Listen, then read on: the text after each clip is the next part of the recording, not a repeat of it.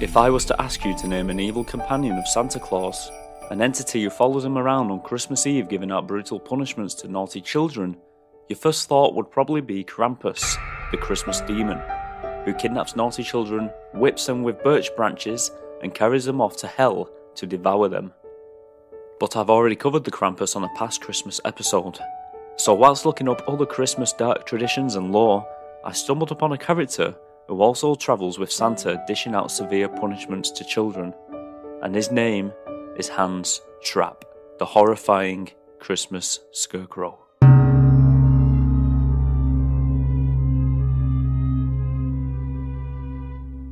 The dark legend of the evil Christmas spirit Trapp originates in the Alsace and Lorraine regions of France way back in the 1400s.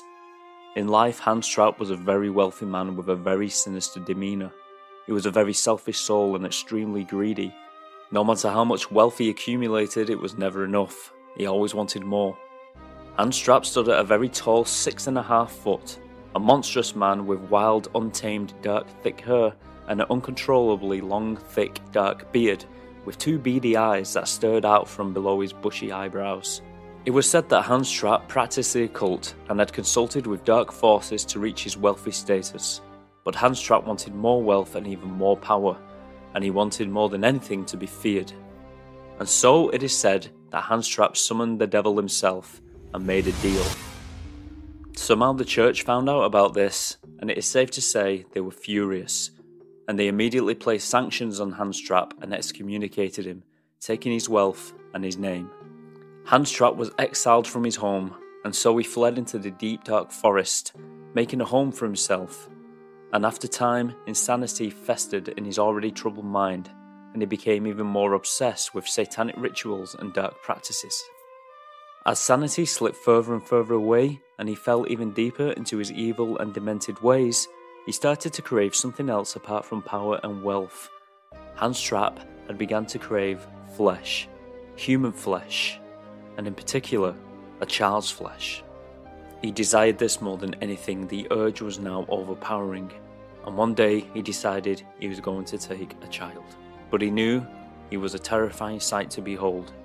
And so Trapp came up with the bizarre idea to disguise himself as a scarecrow by stuffing the sleeves of his dirty jacket with thick straw, a sack upon his face and a dirty torn hat, and he stood as still as a statue, in the middle of a field, waiting for the perfect moment to strike.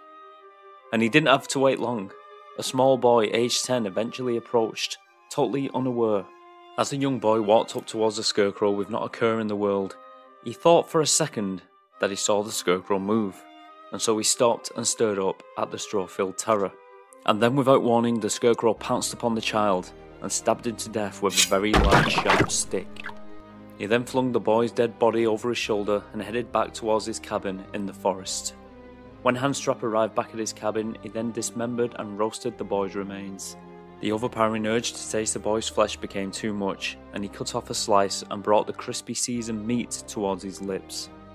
It was at this very moment that God was watching Trapp, and God had decided enough was enough, and shot a bolt of lightning from the heavens, which hit Trapp, killing him instantly, and setting the wooden cabin alight, burning it to the ground.